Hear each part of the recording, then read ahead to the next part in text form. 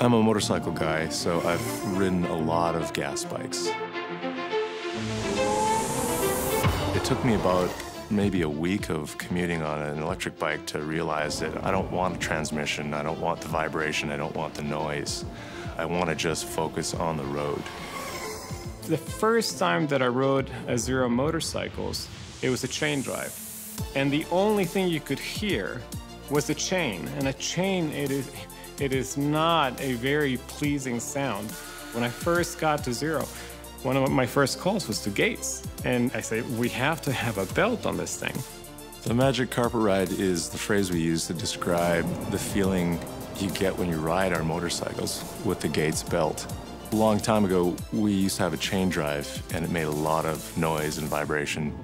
And the instant we had our first prototype running the Gates belt drive, it was so smooth. It completely transformed the motorcycle experience. Part of what makes this motorcycle, the SRF in particular, is so phenomenal is the amount of torque that it puts out. It's an electric motorcycle, and the powertrain is very different, and what we're doing with this powertrain is very different. It's not easy to design a belt drive in a small package. We were able to make it work with the amount of torque that motorcycle is able to put out. I was working with an individual that really got it, at Gates, and the team at Gates said, hey, yeah, let's see what that looks like. And what we ended up with, the original belt on the Zero motorcycle, was a pretty small and unobtrusive belt versus what you would see on an internal combustion engine. So that degree of collaboration was critical. When I'm on a Zero motorcycle, I feel like I'm flying. With the direct drive of the Gates belt system, there's no shifting at all. You don't have to worry about, am I in the right gear?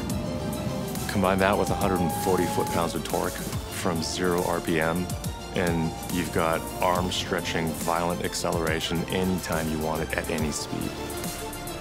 You guys should get on a bike.